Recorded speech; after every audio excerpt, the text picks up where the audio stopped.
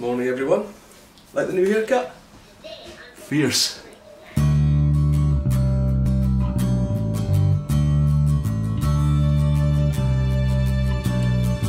Hello again. Progress has been made since the last video. We've actually moved forward a little bit.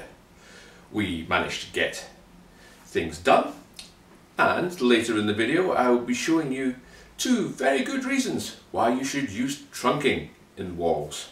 So, shall we look back at what we did? I brought an expert that knows what he's doing. Where is he? So, yes, I've done a little bit of joy. That wooden lintel actually goes all the way over the other door as well. So we'll have to saw it to get it out. Just to make life fun. But, progress. Now, as you can see, new lintel in place. Let's have a wee close up. Lovely lintel.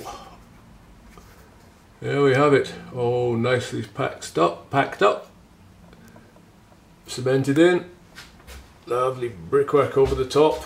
Oh, holding up. Oh, nice and solid. Yay!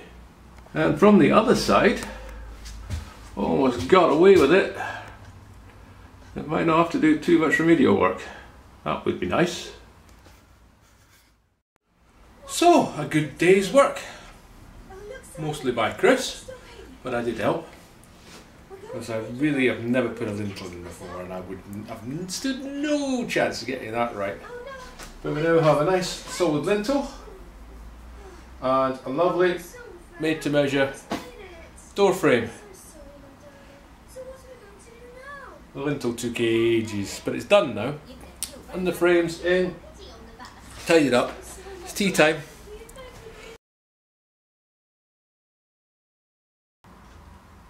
Okay, what you see here is the old-fashioned way of getting cables down the wall. That is a little piece of pipe, metal pipe, probably even copper, but steel more likely, and the cable goes down through it, so when you hammer into the wall or nail into the wall, you hit the bit of copper before you hit the cabling.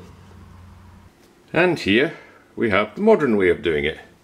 This would be a piece of plastic trunking, and you shove the cable down inside it, your twin and earth, so if anybody drills into the wall or hammers into the wall, you've got something to protect your cable. Now here you can see the way that the last DIY guy did it. You just ran the cable in the plaster, which is fine until we came to chop the plaster out, and kadunk, one chopped bit of twin and earth. Because the light switch is being moved from that side to that side, so there's no real contention. The additional bonus of that being that the wire coming from the light fitting over here is actually got a shorter route to get to here than it did to get to there, meaning that I'm not putting in any new wiring, I'm just shifting old wiring, so I don't have to get an electrician involved. Hey! All can be done by the householder. Building regulations says. I'll double check, but I'm pretty sure as long as you don't put in any new wiring, you can re-terminate a box on the wall quite happily. Okay, so now I've got to get my wires up here to me wall box down here, all chased out in the plaster. But luckily I've only got a 16mm deep wall box and about 20mm deep was the plaster.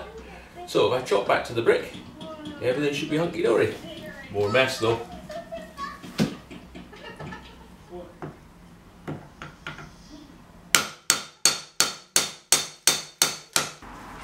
Okay, well that's the mucky work done for the day. We have chiselled out all the plaster and found out it was, rather than 16mm, it was only about 14mm deep here, so I've had to chase back the brickwork ever so slightly, but no biggie. That's the box in and the channel cut and the cable management in place. One small little issue-ette. Nice little crack opened up there, so that bit of plastic work's probably going to come off and have to be replaced. But as we say in the building trade, that's the plasterer's problem. There we have it. Trunk again, box in, wiring in.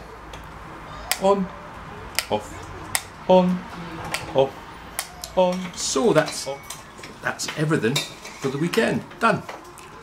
Now we, I have the rest of the afternoon off to play with my kid, and this evening to shoot things online with my mate Andy. And maybe a couple of beers if I can convince the missus it's a good idea. And then Sunday, day of rest. And Monday, we start laying bricks and hopefully the structure in wood will arrive. Yay! Videos to follow. Bye everybody.